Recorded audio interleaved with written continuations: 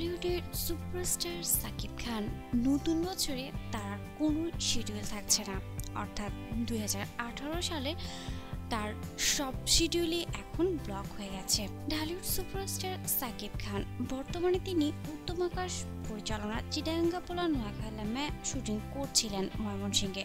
সম্প্রতি তিনি হায়দ্রাবাদে নতুন ছবি নোলকের শুটিংয়ের জন্য গেছেন। হায়দ্রাবাদ যাওয়ার আগে সাকিবের সঙ্গে একটি সাক্ষাৎকারে সাকিব বলেন, চিটাগাঙ্গাপোলা নোয়াখালীতে ছবির শুটিং খুব দ্রুত চলছে। এবছর পুরনো ছবির সব শুটিং শেষ করবেন এবং নতুন বছরে নতুন ছবির পরিকল্পনা করবেন এবং নতুন বছরে তার কোনো শিডিউল থাকবে না। ইদানিং নতুন পরিচালকদের সঙ্গে কাজ করার প্রসঙ্গে সাকিব খান বলেন, সিনেমা যুগের সৃষ্টি, যুগ সিনেমাকে সৃষ্টি করে না। সিনেমার মাধ্যমে মানুষের ফ্যাশন আসে, নতুনরা এই বিষয়টি ধরতে পারেন। নতুনরা যুগের চাহিদা ও দর্শকদের রুচিকে প্রাধান্য দিতে পারে।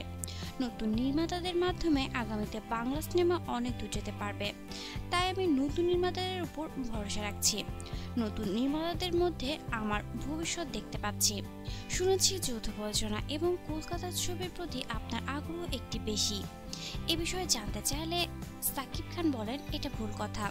আমি দেশের ছবি শিডিউল আগে দিয়েছি।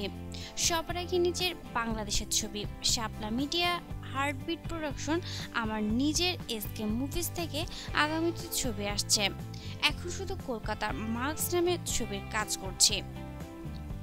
বাংলা সিনেমা নিয়ে আপনার ভাবনা কি? এমন প্রসঙ্গে উত্তরে সাকিব খান বলেন, বিশ্বের বড় বড় দেশে আমাদের দেশের সিনেমা মুক্তি পাবে। বিমান থেকে নেমেই শপিং মলে কিংবা বিশ্বের উন্নত দেশের রাস্তার বেলবোর্ডেই থাকবে বাংলা সিনেমার পোস্টার। সেসব দেশে আমার ছবি চলবে। আসার কথা হলো, গেল বছর থেকেই সেই পথে হাঁটছি আমরা। সিনেমা নিয়ে সবসময় স্বপ্ন দেখেছি, আগামীতেও দেখব। বেশ কয়েক বছর ধরে চলচ্চিত্রে শিল্পী সংকট চলছে। এই বিষয়ে আপনার মতামত কি? এমন প্রশ্নের উত্তরে সাকিব খান বলেন, ইন্ডাস্ট্রিতে যারা রয়েছে তাদের সঠিকভাবে ব্যবহার করা হচ্ছে না। নিজেরা নিজেদের মতো করে মন কষাকষি করে কাজটাকে ভালোবাসছে না, তাই হয়তো এখন শিল্পী সংকট। দর্শক, আর যাই হোক, 2018 সালে সাকিবের আর কোনো শিডিউল নেই।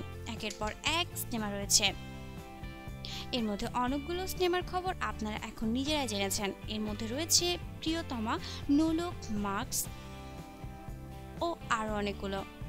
দর্শক, এ বিষয়ে আপনার মতামতটি অবশ্যই কমেন্টের মাধ্যমে আমাদের সাথে শেয়ার করবেন এবং সাকিব খান সম্পর্কিত সকল লেটেস্ট আপডেট নিউজ জানার জন্য আমাদের চ্যানেলটিকে অবশ্যই সাবস্ক্রাইব করুন।